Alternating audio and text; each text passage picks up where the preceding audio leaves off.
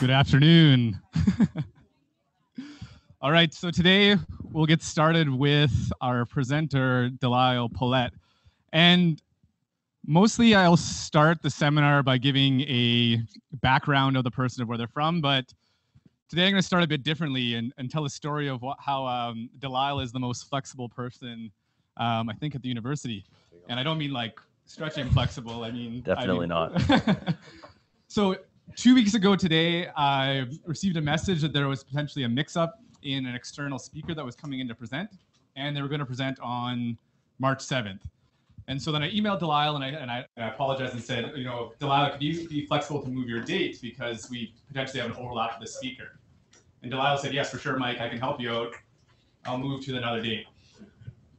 1 week later, so as of Thursday last week, received a message that that speaker was sick and couldn't come and present on the 7th as of today. So then I sent another message to Delyle, apologizing frequently for the mix-up, and I was really out on a limb there, thinking that, yeah, I wouldn't expect Delyle to step up, and I'd be giving the seminar today. But Delyle was very helpful and agreed to give this presentation on the 7th, so I'd like to give a thank you for Delyle for stepping up for today. So if you don't know Delyle started with his undergraduate degree at University of Alberta in physics and bioscience as a double major. And he did a number of different research projects with gravity currents as well as microstructure arrangement of insect wings. After his undergraduate degree, he then did his master's at U of C with Dave Reibel, studying rapid change in perching behavior. And now he's doing his PhD here at U of C with Dr. John Bertram and studying quadrupedal locomotion, reduced gravity running, and optimization in leg locomotion. So in general, Delyle is fascinated with using simple models to explain complex biological processes. And he also has a number of different interests, and that is in mechanics of flight, non-wetting biological surfaces, fish swimming, and constraints on insect size. And down the road, he'd like to be a comparative biomechanist, researching biomechanics, and then teaching that to biologists. And one of the interesting things about Delyle, when asked what his proudest scientific accomplishment, he said that he did a blind taste test to prove to his wife that she couldn't tell the difference between whether tea had either milk poured into it first or after the tea had been poured. So milk into tea versus tea into milk. Now this is interesting because I don't know if Delyle knows this, but Ronald Fisher did the exact same test when he was at a tea party where a woman had claimed that she was able to tell the difference whether the tea had been prepared either milk into tea or tea into milk. And different from Delyle's wife, though, that woman was able to show the difference with her tasting. Well, my methods are far superior. So. Yeah. A few fun facts for Delyle. Delyle's happily married with 2 children and 1 more to come in June. He was once bitten by a flying squirrel. But the drawback that he stated is that he didn't develop any superpowers as a result of getting bit. Delyle is also conversational in Esperanto, which is a constructed universal language, which is a combination of English, German, Polish, Russian, and French. And Delyle said that he can answer your questions in Esperanto. No, I did not. No, he didn't say that, sorry. So today, Delyle will be speaking on the mechanical logic of quadrupedal gait. Thank you, Mike. All right, so of course the natural place to start with quadrupeds is with bipeds. And I will argue that the bipedal gait repertoire is actually quite limited. So we typically will just walk or run, but if we're feeling quite jovial, we might skip along. Or if we're feeling overcome with emotion, maybe we'll hop around. But basically, these are the 4 gaits that are available to us. And sure, within each, there's some modification, such as the enigmatic Bertram skip. I've never seen anyone skip like this before. So yeah, if you can help us with this very promising area of research, that would be great. But if you, so there's many different things you can do within each gait, but one way of parameterizing gait as a finite set of possibilities is with contact sequences. So what we have here is 1 represents that a limb is in contact with the ground, and a 0 represents that it isn't. We have a column for left limb and right limb, and this is going up in time. So we can see some with these event sequences, some gaits familiar to us, walking with alternating single and double limb stance, running with alternating single stance and flight time, and then skipping, either leading with the right limb or the left limb, and various forms of hopping. And this is it. If you make some assumptions like each limb can only come in contact with the ground once and then has to leave the ground, and then it cycles again, these are all the options available to bipeds. Now, quadrupeds have a few more options, and here they are.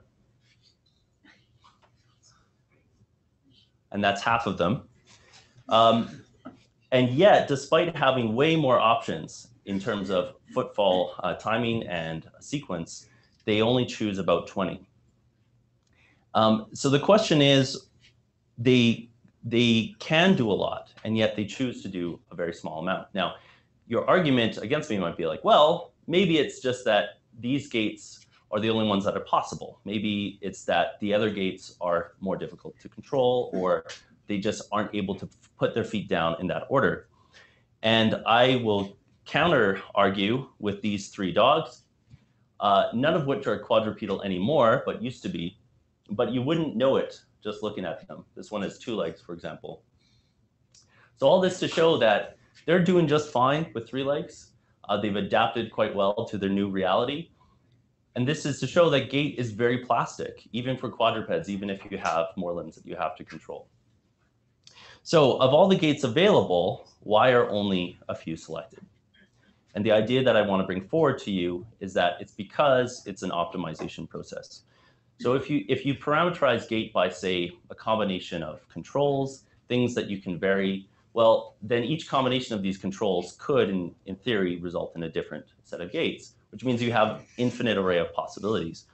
But if you're optimizing on something like, say, the metabolic cost of transport, then that transfers it to a finite series of local optima and only a small number, or usually just one global optimum. So to put this in maybe more intuitive terms, if you're a quadruped and you need to get across the yard, well, you could crawl all the way there, but it might be simpler to just get up and walk, right? Might be a little easier. So if your task as an organism is to get from one point to another, there are ways you can do that efficiently, and there are ways you can do that inefficiently. And it just so happens that by and large, quadrupeds tend to choose those gaits that are most efficient. So this is a very famous study exploring that idea, done in 1981 by Hoyt and Taylor. What they did is they got these horses to walk, trot, and gallop on a treadmill outside of their normal speed range. So normally a horse would transition from walk to trot around here, and they got the horses to trot even slower than that. What they found is that if they measured metabolic cost of transport, that walking was optimal at slow speeds, trotting optimal at intermediate speeds, and galloping was optimal at the highest speeds, representing the transition that we see naturally in horses from walking to trotting to galloping. As well, when they let these horses to roam freely in a pasture, they noticed that the horses tended to choose speeds that were clustered around the minima on these cost landscapes. So it seems that the metabolic cost is a good predictor of gait choice. But we're only looking at 3 gaits, and these are gaits that the horses already naturally do. I mean, what if there was some super trot, right, that is even more efficient than this, and horses just don't do because maybe there's some morphological constraint, maybe there's some phylogenetic constraint. We don't know using this approach. It's also not quite clear what exactly is the link between metabolic cost and the kinematics that we observe in these gaits. So I hope to explore those questions today. First of all, is gait selection consistent with an energy optimization process? If so, what is that link between kinematics and metabolics? And finally, which morphological features matter? As Mike said, I like simple models, so I'm trying to develop the simplest possible model that can explain gait as far as we like. And so this model just consists of a rigid trunk with legs that can extend and contract. They're completely massless otherwise. And so all you need to parameterize this is the hip to shoulder length, the hind limb maximum length, the forelimb maximum length, and the center of mass, position, mass, and moment of inertia. So just 6 morphological parameters. And then your kinematic parameters are your horizontal speed and your stride length, which then of course gives you your stride time. Now we can actually make this even simpler if we normalize to mass and to the hip shoulder length. And so we only need 4 morphological parameters and 2 kinematic parameters as inputs into this model. And now we need to get this thing to move, and we need to figure out how is its movement pattern related to some costs. So the way we'll do that is with trajectory optimization, which is just a fancy way of taking stuff that can change continuously with time and turning it into something that a computer can optimize for you. So let's suppose that there are certain things that an organism can control, for example, limb forces through time, and each combination of those controls has an associated cost, for example, work. What trajectory optimization does is it starts with a guess of the set of controls and follows that cost surface downhill till it arrives at a local optimum. If you do this many different times with lots of different guesses, you can get a sense of what all the local optima are on this cost surface. But with this technique and this really simple model, you just need a very small number of inputs and you can get a whole bunch of outputs. So the computer is going to optimize limb forces in time, limb extension, body pitch, center of mass kinematics, footfall positions, and other things from just a very small number of morphological inputs. We'll use domestic dogs as our case study here. And again, we're just using the hip position and, the hip position and the shoulder position. The distance between them gives us our torso length, and the distance from each joint to the ground, to the contact of ground for that associated limb is just the limb length. And the limb is allowed to extend just up to that length, but it can get as short as it wants to. Okay, so now we need a cost. And the cost that I'm going to start with is limb work.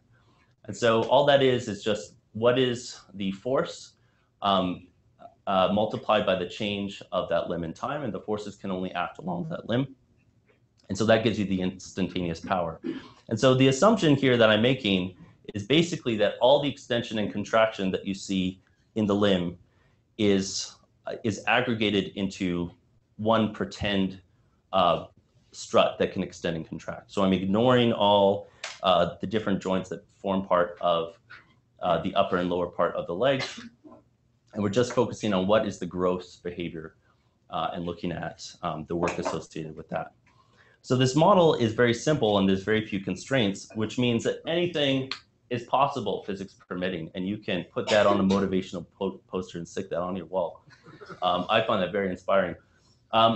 So this is an example of a solution that is locally optimal, but obviously very unnatural. But it satisfies the constraints. For example, one of the constraints is that this cannot go through the ground, and it does not go through the ground. It does very well to prevent itself from flying through the floor. So this is to show you that there's many different possibilities for what a gait could be. For example, we don't even need to use all our limbs. We could just use 3 if we wanted to. We could even forget about 2 of them and just walk on 2 legs if we wanted to. And this model allows all of those possibilities and more as solutions to the problem. But we don't just want solutions, we want optimal solutions. And so this is one of them for this particular speed. And so what we have is the model predictions here and here. We have some dog I found on YouTube. I matched the speed, and we're going to see how it matches the behavior. So we can see that we get really good foot contact timing, matches up really well. We get pitching of the body that we see in the dog as well, though maybe it's a bit exaggerated in the model. But it seems like we're doing pretty good in terms of predicting that gait. Now you'll notice that my cost here is limb work plus force rates. So we have to include a force rate term for the model, and I'll explain why this is important. So what we have here is vertical ground reaction force over stance time. And the black is what dogs naturally do. And this blue is the work minimizing solution, or close to it. And so work minimizing solutions tend to have very impulsive forces, which of course is not realistic. And so what I initially did was add a force rate term just to smooth this out so that I could solve it numerically. But as I did some research, I found out that there's actually there's evidence that it is a biologically relevant parameter.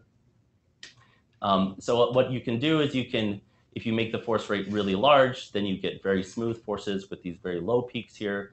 But then if you find just the right value, you can get peaks that look qualitatively like what you're going for. So there is a little bit of tuning that's involved, but not very much. And there's some indication that this force rate term has biological significance. Here's one of the first studies that looked at that in humans. Doke and Kuo in 2007 had a very simple experiment where what they did is they got people to swing their legs at different frequencies, but they controlled the work by changing the amplitude. So at low frequency, they would have a high amplitude. At high frequency, they'd have a low amplitude. And so the work that they're doing is constant. But as the frequency of the leg swing increases, the metabolic rate goes up.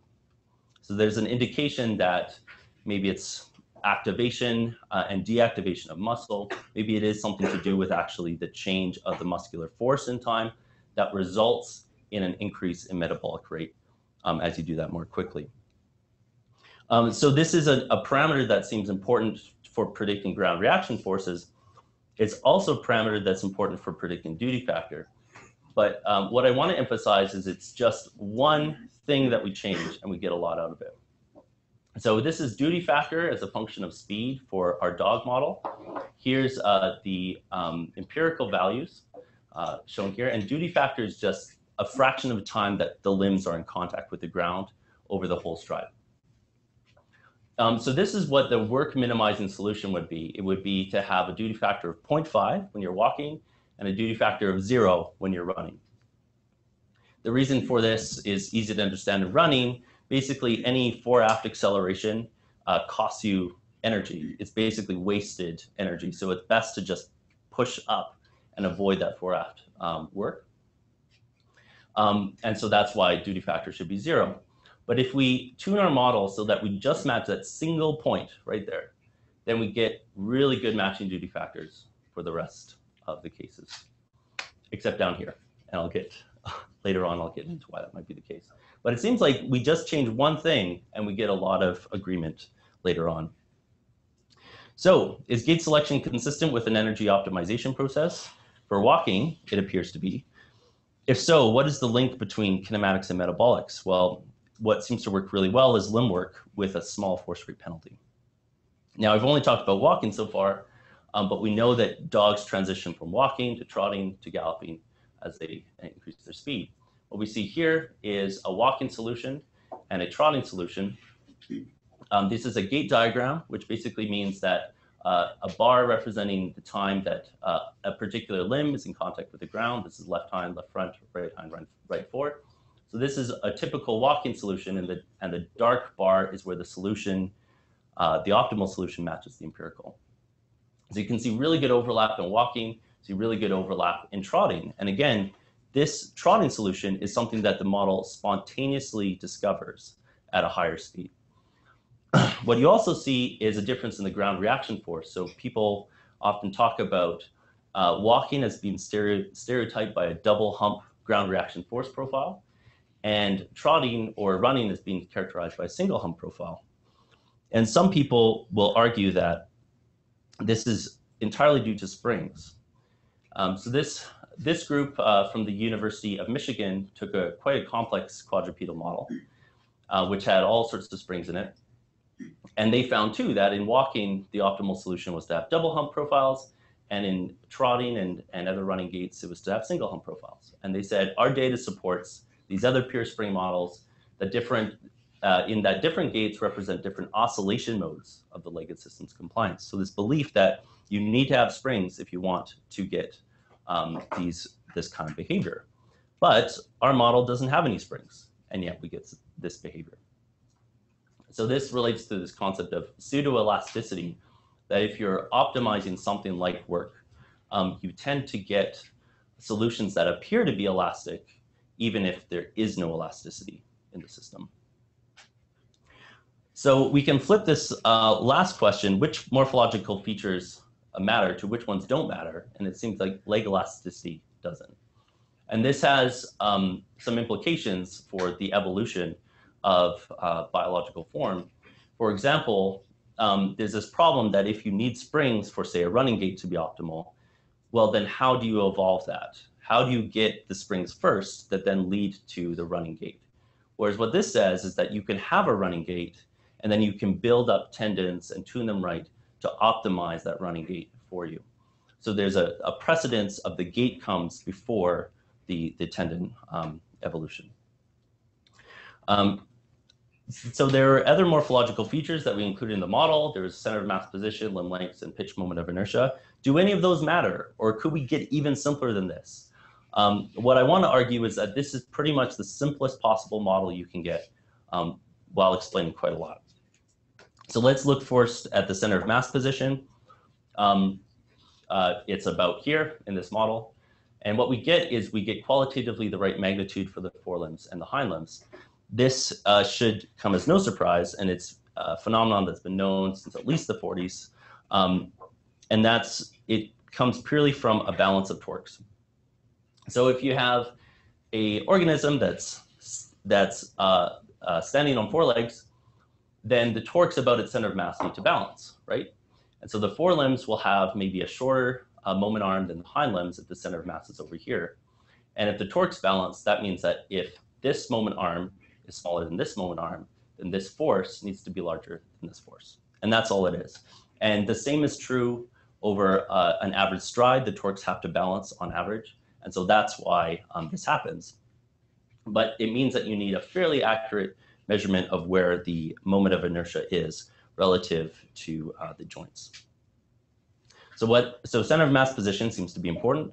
What about limb length? Well, I was inspired by Salvador Dali, and I made this giant long-limbed elephant. And what I find remarkable about this is that Salvador Dali was a smart dude, right? Like, so you'll notice that this is supposed to be a trotting solution, and it uses a walking trot rather than a flying trot with a four-limb stance, and that's exactly what Salvador Dali has drawn. So he was doing optimization in his head when he was drawing this, so that's pretty impressive. But of course, this is not what dogs actually do. They have a flight phase. So if you remove leg length as a constraint, you'll tend to remove that flight phase. But if you make the leg length constraint realistic, then you get something that is realistic with a flight phase and trotting. So limb lengths are important for explaining behavior. Finally, what about the pitch moment of inertia? Now, this is something that I found more and more fascinating the more I look into it. And sadly, there's not enough time to get into the nitty-gritty details. But the short of it is that if you have a realistic moment of inertia for dogs, the optimal solution is to trot. And if you have a really large moment of inertia, the optimal solution is to tolt, to use a running walk. And there's some really funny stuff about the percussion points of the system and all sorts of things. Jim Usherwood is working on a paper for Journal of Experimental Zoology. I've had a chance to look at it. Right now it's in review. I highly recommend checking it out when it comes out. But this has implications for a biological form because we know that the pitch moment of inertia is something that can drastically change, especially in something as extreme as a giraffe. So giraffes have these huge long necks, which will tend to create a huge pitch moment of inertia. And one of the weird things about giraffes is they never trot, right? So this sort of makes sense from an optimization perspective because trotting is a very expensive solution. And so this is something that we're looking at exploring some more. And we think that it has some bearing biologically. But it seems like pitch moment of inertia is something you need to include in your model. So you do need all these things, but no more is what I'm trying to argue. And it's, I think, even more fascinating when you flip this question, what morphological features don't matter? Well, what isn't in my model? There are no elastic elements. there are no lower and upper parts of the limb, so there's no elbow joints or wrist joints or anything like that. There are no leg masses, and there's no back compliance. There's no head, there's no tail, right? So all these things don't seem to matter that much. Now, there's asterisks here because I think there are cases where they do matter, but by and large, they don't seem to. So let's get into that. Let's take a step back and look at all the evidence before us. So what we have here is the duty factor, phase offset, and pair offset, which is a measure of the symmetry of the solution as a function of speed. We'll look at each of those in turn. And so we have, again, the empirical data, and these squares are the optimal solutions according to the model. And it seems to not work so well here, but it works really well everywhere else. So we get really good agreement for duty factor above, say, like a slow walk.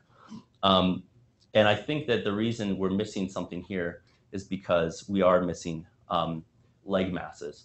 And so if you think about what should be the optimal swing period, well, it's going to tend towards this line if you include leg masses. So that's something we're investigating a bit more. But we also know that the ground reaction force profiles match qualitatively with this simple model for walking and running. We can also look at the phase offset. So again, these lines represent the phase for each of the right forelimb, the right hind limb, and the left forelimb. The left hind limb is constrained to just have a phase offset of 0. And we see this transition from a lateral sequence walk to a trot, both empirically and in the model. We actually get a really good agreement with that transition point as well. And so we get really good agreement for walking and trotting, but then we should get another transition to galloping, and we can see that the model does not agree there. So there's something going on in galloping that can't be explained by this minimal model. But what is interesting is if you look at the symmetry, well, then it does seem to agree. So these two gaits are what we call symmetrical gaits. I won't get into what that means, whereas galloping is an asymmetrical gait. And the symmetry would be if the solutions were all along this line. And what you see is that they're highly symmetrical, and then suddenly diverge and become a little bit asymmetrical when you get up to galloping speeds. So it seems like there's something to do with asymmetry, where once you get up above a certain speed, asymmetry starts to become optimal. So we get pretty good agreement there. So overall, it seems like we're missing some of the features for really high speeds, some of the features for really slow speeds. But in the middle, we're getting super good agreement for this really simple model. Now, there's these two trouble spots in red, and our plans are to tackle them and see what's going on there. One is to add masses to the legs, like I mentioned before. The other is looking at what's going on with galloping. So our model does discover galloping is locally optimal, but not globally optimal. So this is a galloping solution with a cost of transport of 0.58. The asymmetrical trot, which is the optimal solution, is costs of transport of 0.56, which is only a little bit smaller. Now, this is an issue that has been known for a while. These guys who I mentioned before, with a really sophisticated model, found the same problem, that above a certain speed, galloping and trotting are about the same cost. And the way they resolve this is by adding compliance in the back. So what I think is going on is that in galloping, you get sort of an impulse passing through the torso, and that impulse can cause a collision with the ground that is then lost as a form of energy. But if you add a spring to your system, then that can absorb that energy and release it later on in the cycle and save you a bit of energy. So that might explain why galloping occurs if there's elastic elements in the back. But again, just like the elastic elements in the legs, what we wonder is, well, maybe it's not to do with elasticity. Maybe active compliance would also allow this to happen. So that's the next stage of changing this model to allow the back to extend and contract actively, and maybe then we'll find galloping is still optimal. Despite these issues, a minimal model does quite well overall. There's no springs, there's no complex morphology, very few constraints, and any gait is possible. And yet, natural gaits emerge as optimal gaits. And from this, I conclude that energy optimization does seem to explain gait selection in dogs, and probably in other quadrupeds as well. the work and force rate penalty is the best fitting cost function, but we can get realistic emergent behavior from very simple models. We only need a few morphological parameters as inputs. Springs might help, but they aren't necessary. I have a little bit of time, so I'm going to talk about some potential applications of this. One key one is in paleontology. So an issue in paleontology is that we have the morphology of the organism, or some sense of it, with fossilized remains, but we seldom have an idea of how they were actually moving. So what we need to use usually is some extant proxy of the extinct organism as sort of a reference to say, well, these two things had similar morphology, so they probably moved in the same way. But what we can do with our model is we can bypass the extant proxy, and we can go straight from morphology to some emergent gait. And this is especially important to have minimal models, because you don't have as much morphological information that you have with the extant organisms. We did a brief test case where we also thought about, well, what about the reverse? If you have a certain football sequence, could you go backwards and say, what is the morphology that corresponds to this, sequence? So we did that with a group of sort of extinct llama relatives. And there's a certain fossilized trackway that's been associated with that group, but they're not sure which species within that group it belongs to. And so we have this is the actual trackway that we see. This is the optimal trackway that we generate.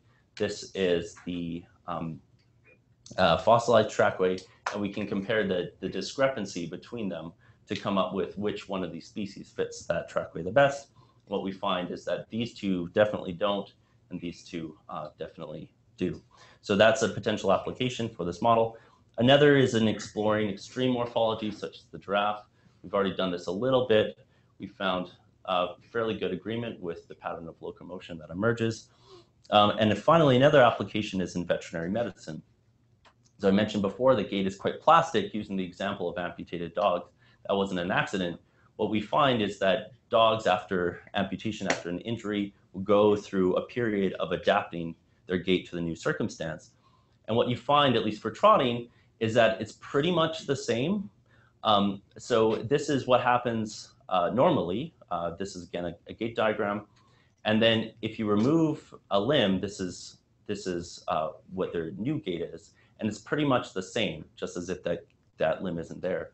And so one argument is that, well, it's just because the motor control system is designed to use this particular gait, and so it's just going to keep using that gait just without this extra limb. But what we're showing is that it actually emerges as optimal. So perhaps they're not actually doing that. Perhaps they are optimizing again to their new circumstance. And this could have implications for how we assess the recovery of the dog to, say, an amputation or an injury. So that's about it. If you have any questions, I'll be happy to take them. Thank you very much for your time.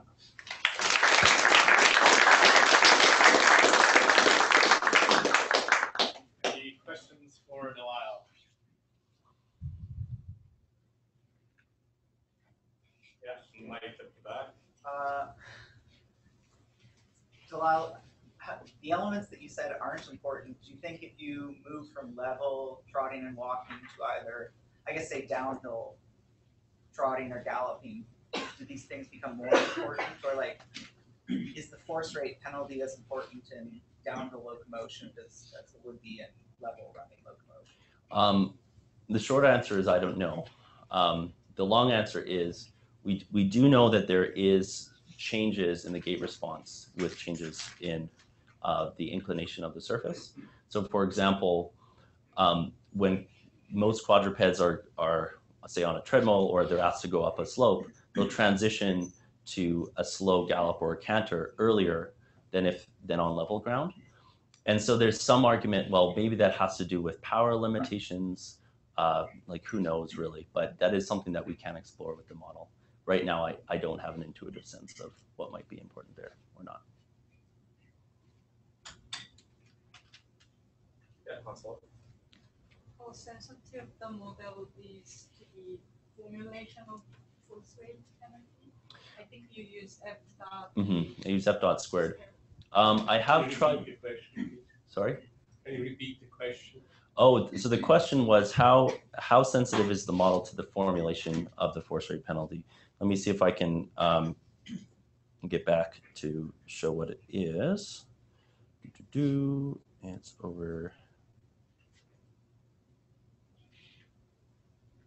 I can't find it, but basically the force rate penalty is the rate of change of the force squared times some constant integrated through time.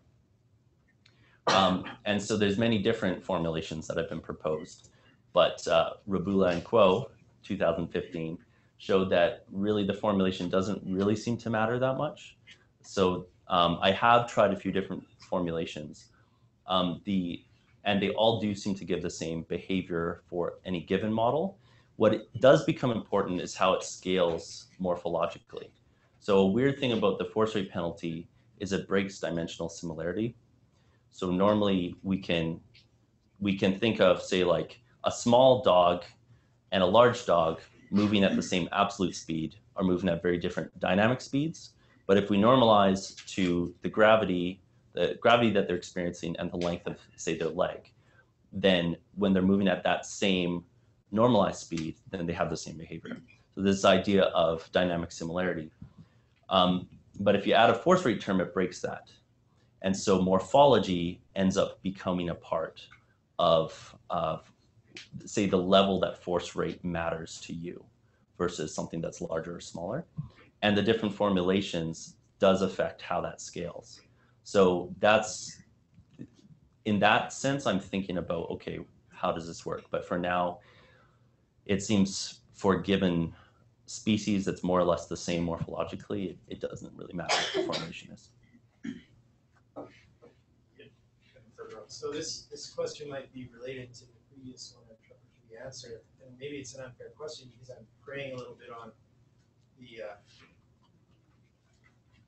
the ends of the spectrum of your model where it doesn't fit so well. But really, I just wonder if there's a common constraint on maximum velocity that you would suggest. What's the limiting factor? For example, say a galloping horse. A common constraint on maximum velocity, so like the velocity of extension and contraction of the limb or something like that? Yeah, okay, that and just the overall effectiveness of the stride and velocity of the animal. How fast it can move. Okay, so are you asking if there's a constraint on how fast, like the absolute speed that the animal can move? Well, there certainly is, but those speeds that I was showing are speeds that animals use naturally. So this data back here, let me see if I can go back to it. This empirical data was taken from actual dogs actually moving at this actual speed, right? So they are galloping and they are able to do that and they choose to gallop at those speeds. So it's not a constraint of they can't actually move that fast. There might be a physiological constraint in terms of, say, like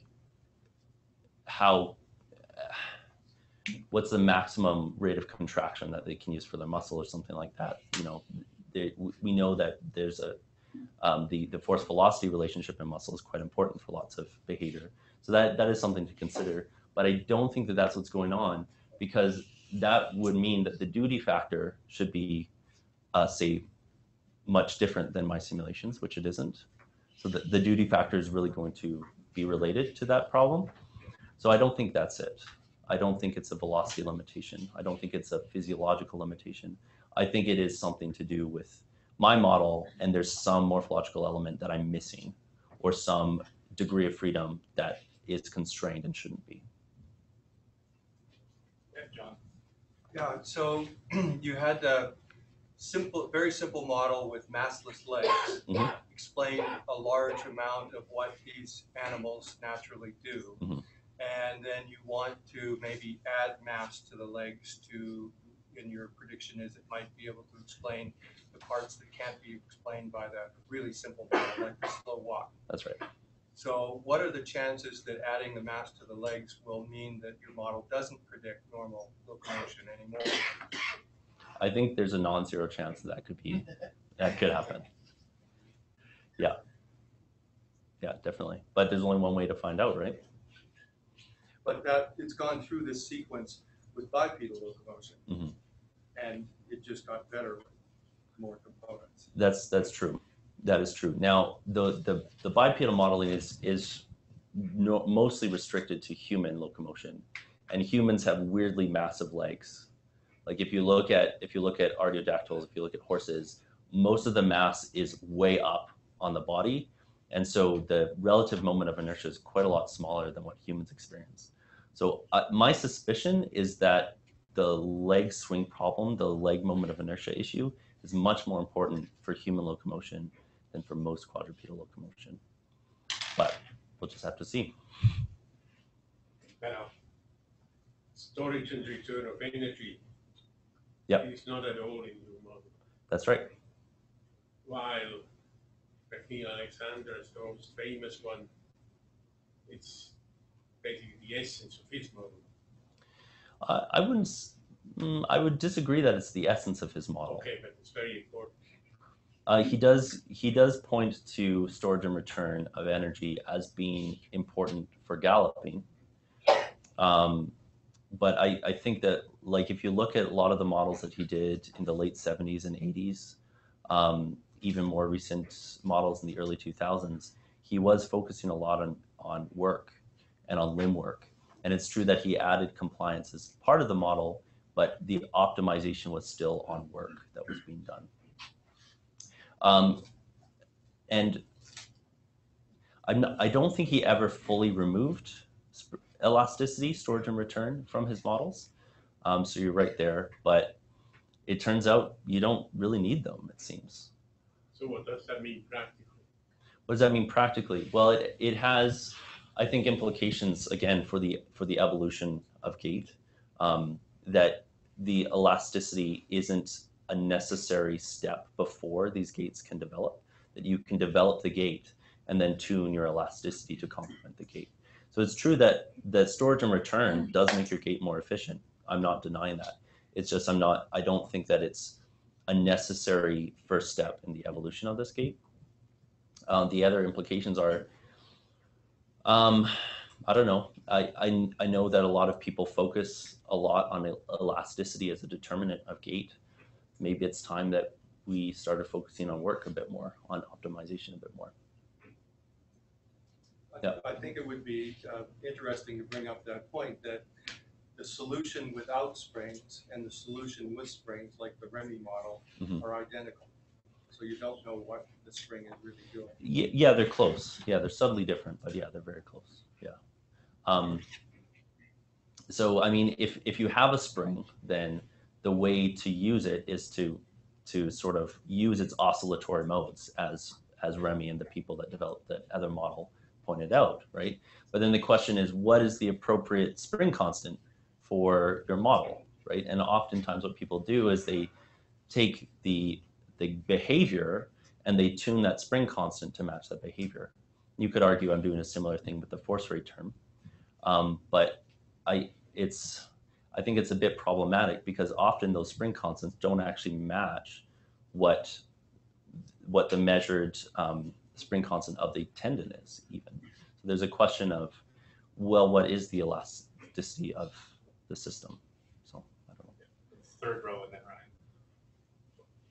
Sorry, the gentleman on the third row, do you have a question? Oh, I was just going to make a comment, just thinking what you were saying, because there's sort of an example of that exists within horses and the phenotypic variation of the horse.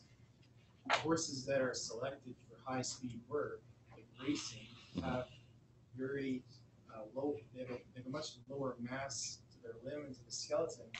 There's a lot of consistency between the tendons and the shape, size, and configuration and fibers in the tendons of these different horses, but there's variation in limb mass and bone size, and so that may be an example of what you're talking about. Can you elaborate, like an example of?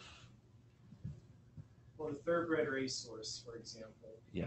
You know, there are other horses of similar mass and stature and size that have a much larger bone mass, foot size, especially their most distal limb, the lower bones in the foot are much bigger and heavier, and those horses are hopeless at racing. And if you cut the tendons of a horse like that and a thoroughbred, they would look the same. You wouldn't tell them apart, but you could tell them apart by looking at the other phenotypic features of their limb.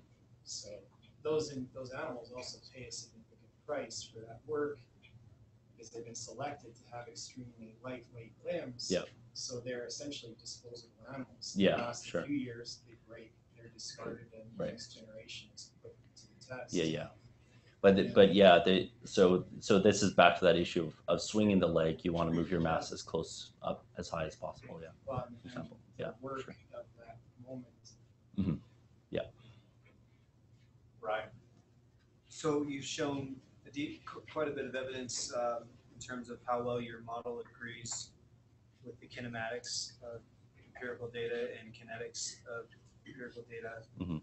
Have you made any comparisons, any sort of quantifiable comparisons between the actual cost of your model to some metabolic data? Or No, I have not done that.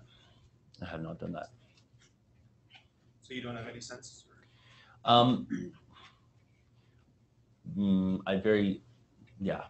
don't really know. So related to that question, into the previous discussion about the stem and stuff, so you argue that this complex model, which has all these springs and all that stuff, results in the same behavior, let's say, in terms of footfall patterns. So which one of those is cheaper? Which one?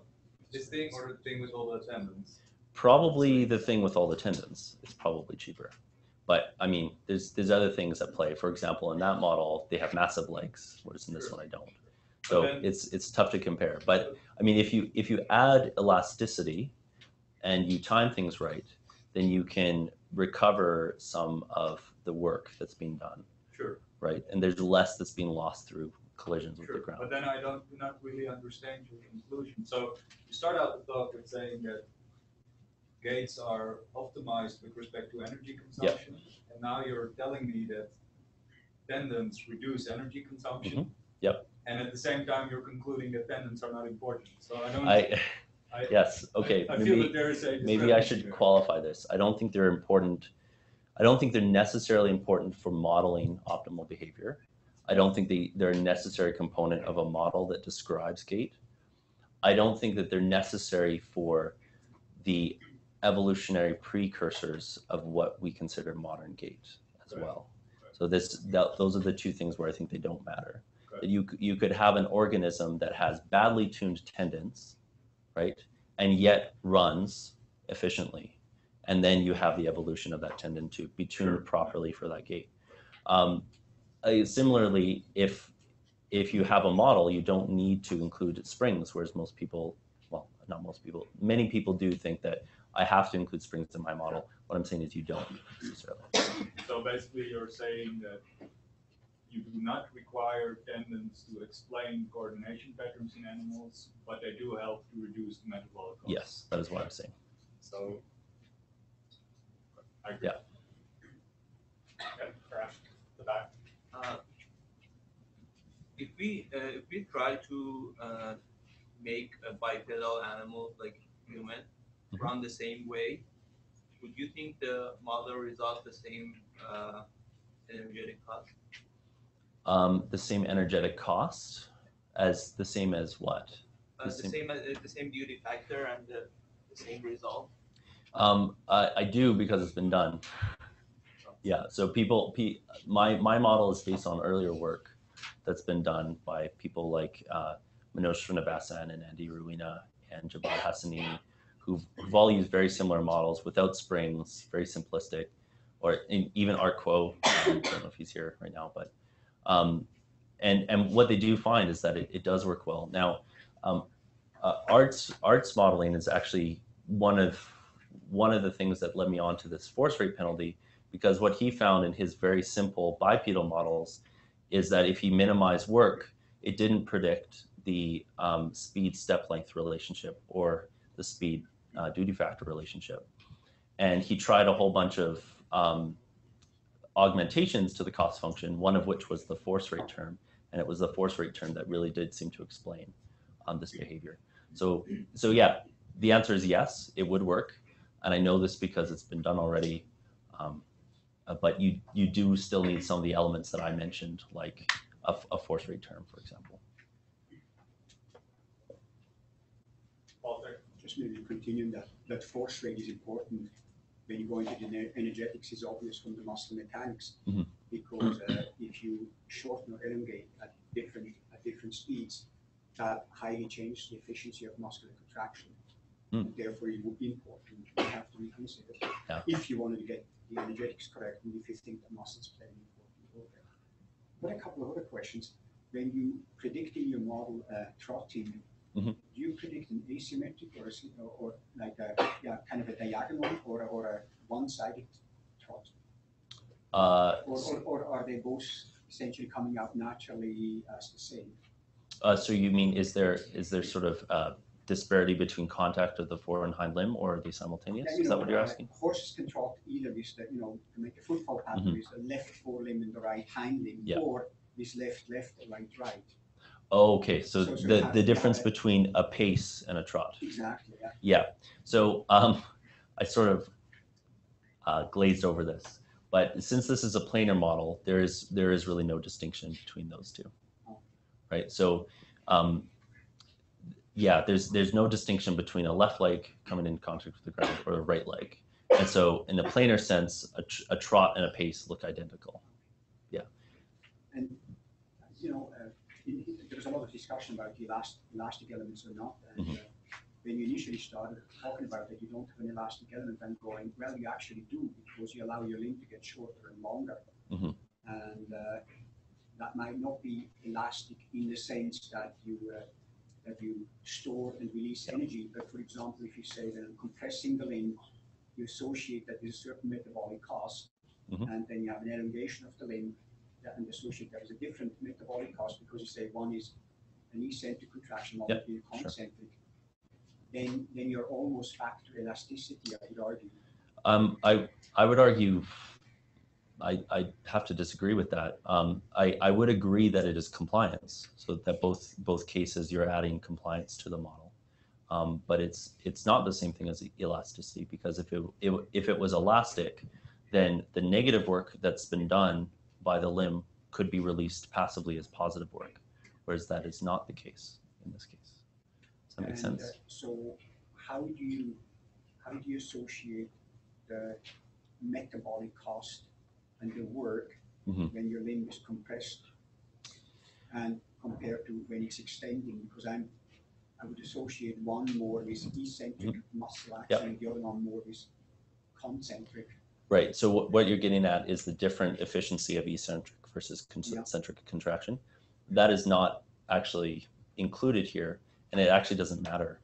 You'll get the exact same behavior if you scale the eccentric and concentric contractions to whatever you want. The reason is that the model has to do exactly the same amount of negative work as it does positive work. So it's just work at the end of the day. And so you can optimize on just positive work or just negative work, or scale both however you want, and you'll get the same result.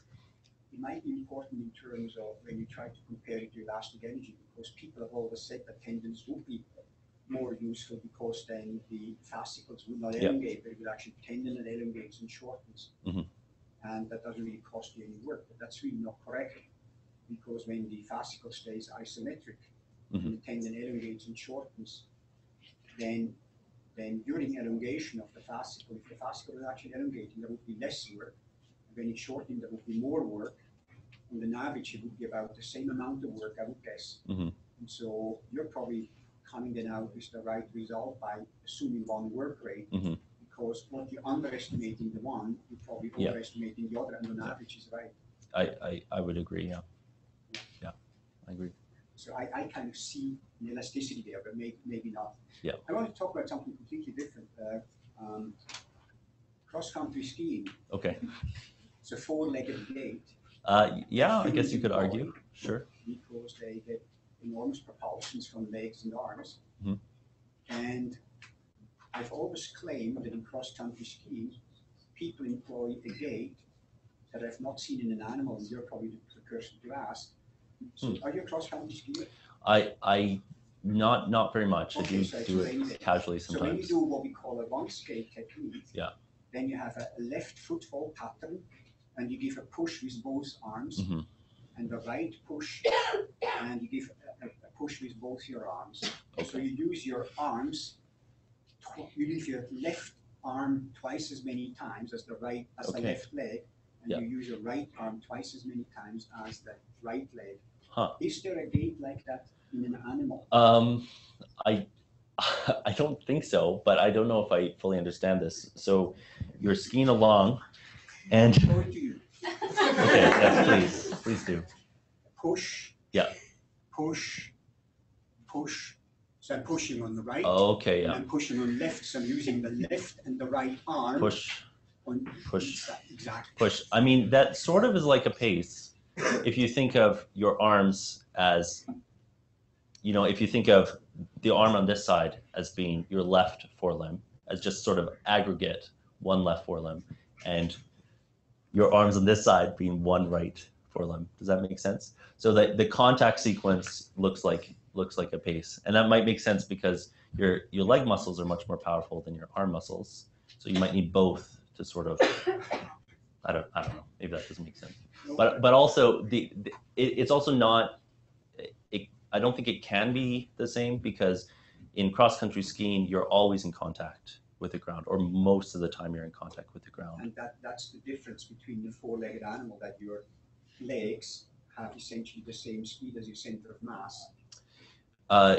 Whereas the arms do not when they're grounded. Yeah. So you have two poles that are stuck in the ground and you zoom past. Yeah. So you're limiting in time when you go faster, whereas with the skis you're not limited because you're gliding along. Exactly. So it's different, right? Because in legged locomotion you're constrained to where your foot lands. That's where it stays until you pick it up. But in skiing you're not. So. The interesting thing about that is then there is this other technique where you use your arms only on every second link. So now you go left, right, push, and left, right, push. So it's a galloping gait essentially. Yeah, interesting. And the interesting thing is that in the one skate and two skate, the cost of transport curves intersect twice. So you have these two different gait patterns. Yeah. And in normal animals that I've seen, the cost of transport curves between two gaits only intersect once. Yeah, typically, yeah. Whereas here they actually intersect twice. Yeah, that is interesting. So then your prediction would be that they change the gait twice. Yeah, so they do. So you could make a simple optimization model. I challenge you to use a minimal. Well, we have the experimental data. Okay. That I can give to you, and you have the optimization. Sure, we could talk about that after. But they actually do change from one technique. Reject that technique at intermediate speeds, but then at the high speed they come back. So you come back to it, yeah. And it seems they intersect. You actually do see that a bit with my modeling. So depending on how you play around with the center of mass position or the moment of inertia, what you can get, for example, is you get a slow walk, a slow trot, and then a fast walk. So there is sort of maybe an analogy there, that it is possible that depending on your parameters that you could get two things that look similar. They are different in terms of say duty factor, but in terms of contact sequence, they're exactly the same. So, yeah.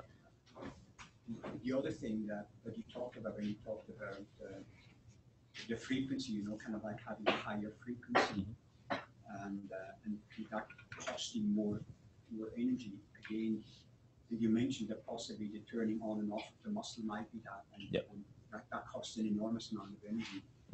So in many movements, we find that when you turn off, you do the same amount of work, when you turn off muscles more times and on more times, you do a higher frequency. Typically, that ends up metabolically less efficient. Yeah. So I've talked to Art about this quite a few times, and I think one of the ideas is that it's the calcium pumping that costs you, because you need to you set up the calcium gradient, the passive channel's open, but then you actively have to establish that gradient again, and so that might lead to this cost. But yeah, it's hard to connect that physiological mechanism to something like a kinetic force rate, like how exactly does that fit together? And in my ideal world, you'd have some like parameters of the muscle, and you would do some derivations, and you would get a force rate cost that links that sort of the physiology of muscle to this overall course behavior. Physiologies, I think people still question, but if you activate a muscle and you hold it for 10 seconds, or you activate a muscle for a second and then relax it and activate it again for a second, and do that 10 times, and then you have a total contraction time of 10 times. Yeah. The energy required is infinitely higher and much higher than you do 10 times 1 rather than 1 times 10. Yeah, I've seen some studies that do that. Yeah. We looked a little bit at that by manipulating the frequency in double poling of cross-country skiing. That's exactly what it came out. When you use longer and longer poles in double poling, you tend to do it at a slower and slower rate. And if you have it an uphill slope, the work that you do is exactly the same, but the energetic cost becomes less as you do the movement slower with the longer poles. Interesting. Yeah. Cool. So it kind of goes exactly what you were saying. Or do you have any more small there? Well, I would just like to reply to this. I have a couple more, but oh, sorry, Walter. No, go. I would just like to reply briefly to this point of Walter, and I think namely that this point does not pertain to your optimizations, because the force rate, so you're talking about frequency, how many times per second you turn the muscle on and off, but the force rate in Delyle's model does not at all tune frequency, because the frequency stays the same. Yeah, but it just alters the shape of the forces, right? So if I have one impulsive force at the beginning and one impulsive force at the end, that's still 2 impulsive forces per gait, right? So I don't understand exactly why this this argument about the frequency of contraction pertains to this simulation. Well, that's when I started out by saying when you have a higher rate of shortening, and that there's an optimal efficiency of the muscle in shortening. That's at about 30% of its maximum velocity. But that's a completely different process than what you just talked about, right? That's a different one, yeah. So that's the one I mentioned very early on. Then I came with the thing. So there's 2 different things here. Oh, I see. Yeah. So when you don't work at an optimal shortening velocity, then how much a certain amount of work will cost you is higher. Okay. And then that. Okay. But do you then think that this effect is a force velocity effect, or is its effect has to do with the frequency of turning the muscle on and off? Because those are 2 different They are 2 different things. They're completely independent. I see. And what do you think is happening here? Well, you have the force rate in there, and all I was saying to that, I just said that had to be in there if you want to be accurate in the energetics. And then I said there's another factor potential, and then is the frequency factor. I see. Yeah, maybe a follow up with that. Do you think if maybe in some of those dogs that only have 2 limbs, if you could replace the other limbs with actuators that don't have to deal with force velocity length, relationships and the energetic cost, do you think they would lean towards one that is just like a work term, or do you think it would still show something? And the reason I ask that is that I wonder if in that force rate term there's also something avoiding like peak tissue stress or something like that. Yeah, there might be. There could be a lot going on. Okay. And so it's I don't know with cyborg dogs if that would change their optimization. I think it's a tricky thing, and it's something that people in the gait rehab world and the prosthetic world are still kind of trying to think about. How do people adapt when they have a prosthetic on? And it seems like optimization is part of it, but there's also sort of a comfort thing as well. So I don't know if that's the right experiment to probe this question, but it is an interesting idea. My intuition is that it's probably the same, because if you're using a certain amount of energy regardless when you're on 2 legs, if if the other legs are giving you something for free, I think you'll tend to rely on them more. But if you still have to do something with those legs, then the same optimization is still going to happen with those legs. So I don't think it would change the relationship. I could add a comment to that. There was a study on transtibial, unilateral transtibial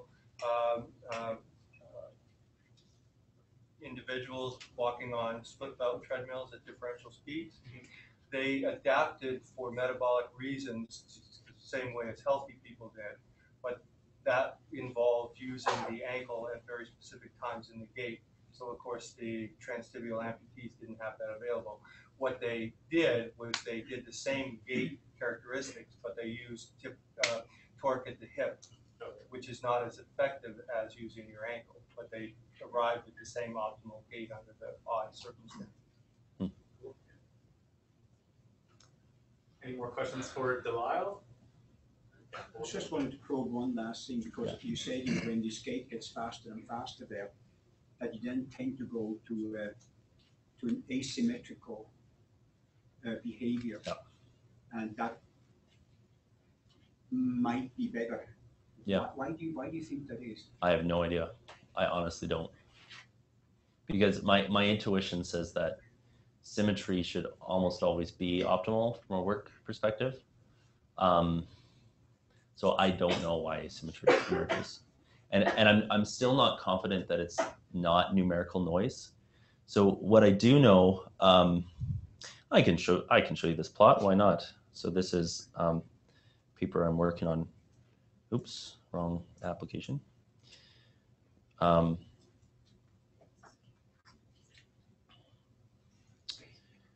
So let's do this. Any LaTeX users here? Oh yeah. Need to go down and find the plot. There it is. So this is fun. What this is showing is three ways of parameterizing phase in various gaits. This is slow speeds. This is a trotting speed. This is a slow gallop and a fast gallop. And all these dots are all the solutions that I found. So each of them is probably close to locally optimal, but maybe not due to numerical issues. What you see is that at slow speeds, there's a very clear clustering of the solutions. And so these turn out to be the diagonal and lateral sequence single foot walk, which is the dogs use the lateral, but anyway, they're the same in a planar sense. As you increase speed, you get less and less clustering. So it turns out that at high speeds, that there's not much difference between these different gaits in terms of optimality. And you can kind of see some clustering if you squint really hard, like here and here, which represent gallops. And you sort of see this line, which could be a canter, for example. So it seems like all these natural gaits are maybe locally optimal in this sense, but for this model, not globally optimal. So I had 1,000 implementations of the model, so 1,000 different random guesses that all converged to some solution. And the asymmetry persisted, but I'm still not convinced 100% that it's not just random chance that it turned out to be asymmetric. Because I honestly don't have an intuition as to why asymmetry would be optimal in that case. Well, the only reason why I mention it is going back to cross-country skiing. So at a typical racing speed on a flat, that's maybe 20, 25, 26 kilometers, they would use a symmetrical gait. Mm-hmm. But when they sprint and they go over 30 kilometers per hour, they go to this asymmetrical gait at a very high speed. That intrigued me because that's what, in the game, skiing is obviously not the same as a dog running or a horse running because of the different constraints with the legs. But I was intrigued by that. Yeah. And I've been intrigued that a lot of cross-country skiing is actually highly asymmetrical. Yeah. Yeah, and so again, I think the explanation of compliance in the back is the only one that makes sense to me as to why galloping, the asymmetrical gait, is optimal at higher speeds. But then I still don't know if it's maybe not the elasticity, but just the compliance of the back. And so there could be something that, I don't know, in these asymmetrical gaits, are people really bending their backs when they do them in cross-country skiing? Is that involved? Yeah, certain extent, I guess. Yeah. Maybe. So maybe that's something to do with it. I don't know. In the horse, it may be respiratory chainment, so they're forced to couple their stride frequency with the respiratory pattern. Are they forced, or do they? Well, I guess that may, that's a debatable term. They do it. Yeah. And we've been doing VO2 max measurements in galloping horses on the racetrack, and that seems to be the limiting factor in individual performance. So is it that they can't breathe faster, or they choose not to? We think they can't. They can't. We don't see horses typically take extra breaths during a stride cycle. Yeah. They'll do one ventilation for each stride Sure. cycle. Which makes sense because the compression of the body with the diaphragm. They've got a massive colon that slams up against their diaphragm. They're using that essentially as a ventilatory piston. Yeah, interesting. Okay. Yeah, so. So like Walter has another I comment. don't want to go back to cross country. But see, the good thing in humans, you can do that. You can have them breathe in an trained manner. Yeah. Yeah. Or in a non-trained manner, saves you 5% of oxygen uptake at a given work rate. Okay, interesting. Yeah. So people have always argued that probably saves animals in running a certain amount of energy, but of course in animals you cannot tell them not to breathe in a trained manner because they just do it when they run hard. Yeah. But it does seem to save energy when you do that. Yeah. Yeah. Anyway, so there's some weirdness going on for galloping. And so I think that the first step is to say, well, okay, if we add compliance in the back, does this make galloping optimal? If it does, then, well, maybe that's what explains it. If it doesn't, then maybe there's other things going on, like these issues with breathing. But maybe just the last comment on the galloping horse and the maximum speed. You know, I have no idea about maximum speed, but Alan Wilson, who has studied this, his argument always was that the forelimbs in a racehorse and a galloping horse, they actually come forward purely passively. They're swung back so much, and then it's a passive structural thing that brings them forward. Okay. And he said that that passive forward bringing of the legs and what structural elements you have, that was limiting how fast a horse could run. According to Alan Wilson, I have no idea if it's true or not. Yeah, I would argue that, I mean, sure, if it's passive, you can do that, but what's to prevent you from actively making that happen, right? So anyway. Ryan, you want the last question? Sure. The amount of scatter that you see at the higher speeds, do you think that's real, or do you think that's again just a limitation of something that your model is missing? Real in what sense? So real is in represented because you don't see all kinds of gait choice variability in dogs or I don't know in any four-legged animals, right? At these higher speeds, they're pretty consistent choices. Is that true? It is more consistent than this would let you to believe, but it does get more variable the higher the speed you go. So it sounds like maybe you think it's somewhat representative of reality. I think that it is representative of different gaits sort of converging on sort of a very similar costs. But I do think that I'm missing some elements of the dynamics here, which would differentiate some of these solutions as less costly than others. So there'd still be increasing scatter, but maybe not quite as exaggerated. I think so. Okay. Yeah. All right, now that Delyle has another 25 years of research to conduct,